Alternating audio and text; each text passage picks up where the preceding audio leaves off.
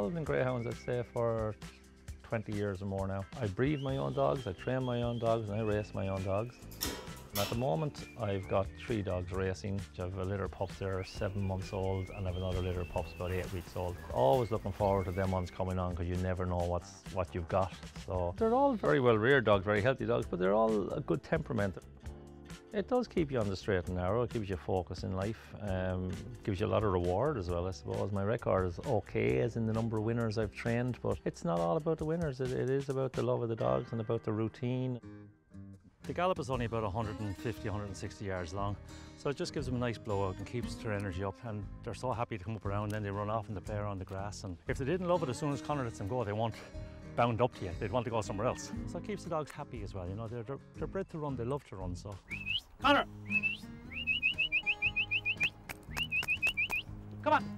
I'd like to think I do all the work, but you can never do dogs on your own, so the lads, the 3 lads, Kevin, Conor and Alan, are sort of involved in helping me out, and Conor, obviously, I've seen Conor nights when his dog or whatever has won a race, and he'd be over to picking his dog up after the race, and when you go to greet him, the tears are running down his cheek with joy.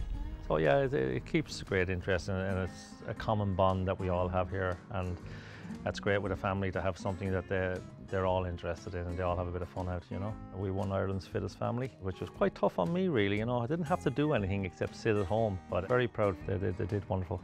Yeah, the benefits, you can just bring them for a walk and you can get out and about and you can have fun with them, and some days you'd be in a bad mood and she'd cheer me up, and it's just good. And you can always rely on her.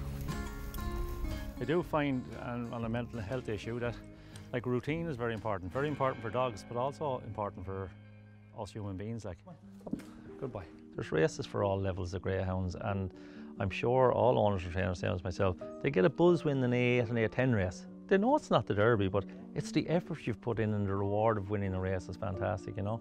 And I'm sure the dog knows as well, to get his head in front, he's happy with himself as well, you know. This dog is racing tonight in a final, and this dog is running in an A5 one-off race tonight. The key, I suppose, on a big night, and I hope it works tonight, is not to change the routine of what I'm doing. You know, they're so used to the routine, and I'm quite happy. So I try and stick to the routine that I have. Oh, they get so excited when I open the kennels tonight now and bring the dogs out in the lead and they see the van open. I won't hold them back, they'll pull me down to the van to get into the van. And when they get to the track, it's just, you know, you can almost feel the adrenaline rush with them. They're so excited about it all, you know, it's what they're bred for.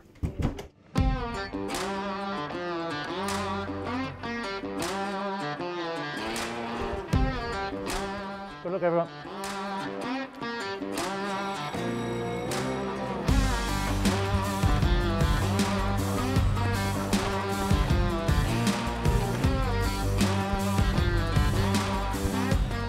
Fourth, I think, but sure, that's racing for you. Can't win them all, can you?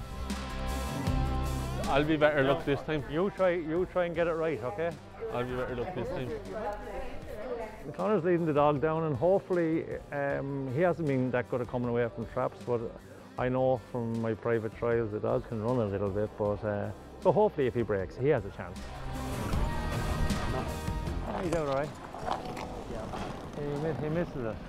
Come on, up the rails. Come up. Come up. No. I think we ended the night with 2 fourths.